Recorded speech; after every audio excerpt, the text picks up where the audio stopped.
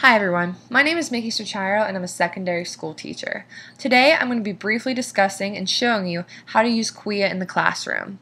So the first thing you want to do is open up a web browser. I'm going to be using Firefox today. Next thing you're going to do is you're going to go to the web address bar and type in quia.com. It's going to take you to this web page right here. Quia has three different tools that you can look at. The first is Quia Books, which is going to look at workbooks and textbooks that you can use inside the classroom. So this is something that helps cut back on the costs of actual books. The next thing is the IXL. This is perfect for math and language art teachers because it allows you to take what you're learning in class and actually practice for those two subject matters. But what we're going to be focusing on today is going to be Quia Web. So you want to come to visit Quia Web, click on it, and it's going to take you to their homepage. Now, Quia is not a free tool for everybody. If you're an educator, it is going to cost $49 per year.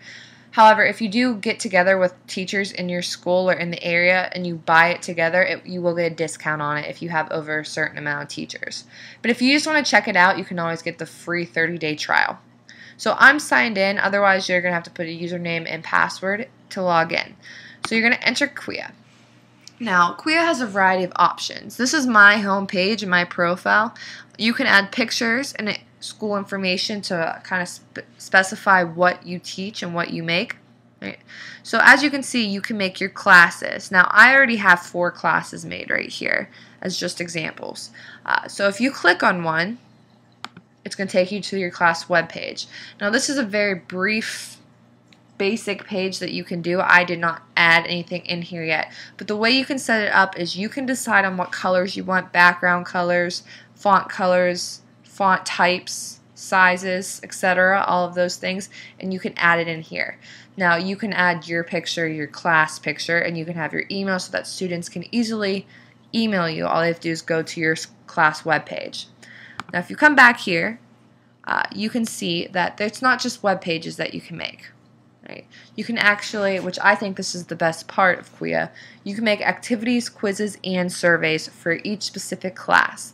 So the variety of activities that they have vary among all different things. As you can see, flashcards, matching, concentration, word searches.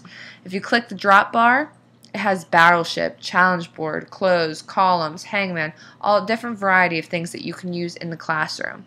So if you come to hangman, we'll just look at this one. Hit go. Oops. You type in whatever you want, so spelling lesson.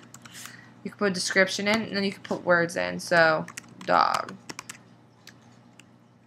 wolf. You can put hints in to help the students depending on the level and age that they're at. You can add as many as you need. You can actually change it so it's not just in hangman, but it could be balloons, it could be stars, variety of things. You can also actually put it in different languages. It then takes you to this page where you're given the URL for this specific activity, and you can actually play it and give it to certain students if you want to give it just to them to work on things. And you can come here and you could try and play hangman. So the students can have a fun way of learning without them really even realizing that they're practicing the skills that they know. The next thing you do is quizzes. You come here, create a new quiz, and you can put the description, the class, and you are allowed to add up to 20 questions. You could do multiple choice, true, false, pop up a variety of different types of answers, and this way you can do all of your quizzing and assessing online. And also you can also do surveys to maybe learn about students' learning types. You can use them in a variety of different ways in each classroom. Again, you can specifically make whatever color you would like to make, kind of individualize it. You also have calendars that you can put due dates on. So essentially, Quia is a tool that can be used in any subject matter for almost any form of assessment and activities that can benefit your students in a variety of different ways. So if you haven't done so already, make sure you go to quia.com and check out Quia and all the fantastic tools that it has to offer you.